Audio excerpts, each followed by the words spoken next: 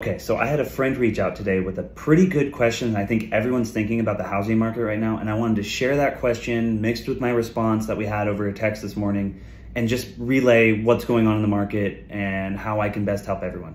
So I had a friend reach out and go, hey, I've seen a bunch of loan officer videos, mine and other people go and say that housing market's always going to be strong. They said posting that last year into this year, and now we're seeing the market kind of fall back a little bit. And he's like, housing market or crash is inevitable. Here, it's coming up soon. It's on the horizon. So he goes, what do you think? It's a strong market? What are loan officers pushing? So here was my response. Market crash would suggest that prices fall back about 20 to 30%. So since the height of the market in June till now, we've seen a 6% drop. A lot of experts that I follow suggest that it's going to be about a 10% drop, which would not be a housing crash, but a correction. This is all tied to rates. That's no surprise. We have rates that are at all-time highs since about 2008 or 7%. They could tick up a little bit more before they get better, but that's directly correlated to the drawback on prices. But to suggest a market crash, I don't see it happening. I don't think we're going to see some $450,000 house in March be listed at $300,000 like I think some people would want, and I just don't think it's going to happen. And here's why. We have a supply issue. You probably have heard it, and I'm just reiterating, we have a supply issue. We stopped building after the crash, and we never caught back up. We have a few other things at play now. We have investors buying homes at insane rates, and we also have this millennial generation, which is the biggest home buying generation to ever hit the market, entering the market.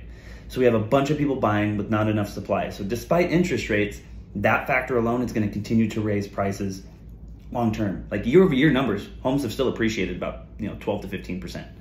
So we have all of that. Like that's still driving the market and will continue to drive the market. So here's where I see the opportunity and why I still believe it's a good time to buy. The only bad thing about buying a home in this market is the interest rate. But that's temporary. That will go away. So we're gonna have rates now, 7s, maybe we touch 8, I don't know. But those are gonna get better. We have experts also suggesting that between 6 months to a year from now, we should have a rates relief. We've had Fannie Mae reach out, or we've had Fannie Mae bring out these numbers. I follow MBS Highway, they talk about all these numbers. I expect, as well as a lot of other people, that we're gonna fall in the 5 to 5.5 range. I think that's very suitable for a balanced market. I don't know if we're gonna get there, or when we're gonna get there. We will get there, I don't know when though.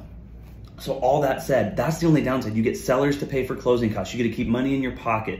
There's no competition. You're able to negotiate things to help bring down that interest rate to make it more affordable. The only hurdle right now is making sure you can afford the home that has a comfortable payment for the home you want, and then payments will get better later.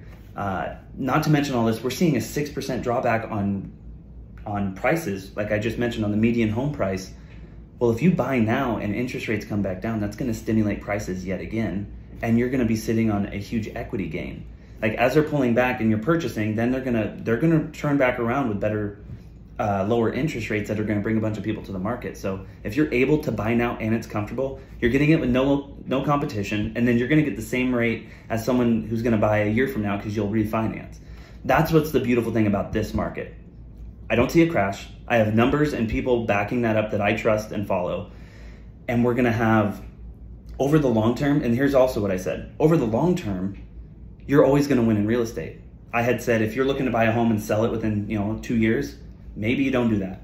I don't know if you're gonna get the return that you're gonna want. But if you're gonna hold it for 3, 5 years, live in it, potentially rent it out, then if you can afford the home, it's gonna make complete sense.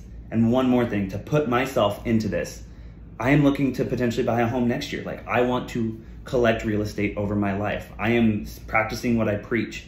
So I understand what's going on. I, as a buyer, if I can afford that payment, I love this because it's less competition. I don't have to worry about everyone else. I get the pick of the litter. I get to be picky on the home I want to purchase if it makes sense. This was super long-winded. A lot to take in here. But I wanted to pass that along because I think it's super important. Everyone's thinking it, and I wanted to get a little higher level answer to everything that you're thinking. Please do not hesitate to reach out and ask me these questions. I love to talk about this stuff. I freaking breathe it every day. I wish I didn't sometimes because I care so much, but please reach out if you ever have any questions on this. I'm always happy to help and point people in the right direction and build wealth through real estate.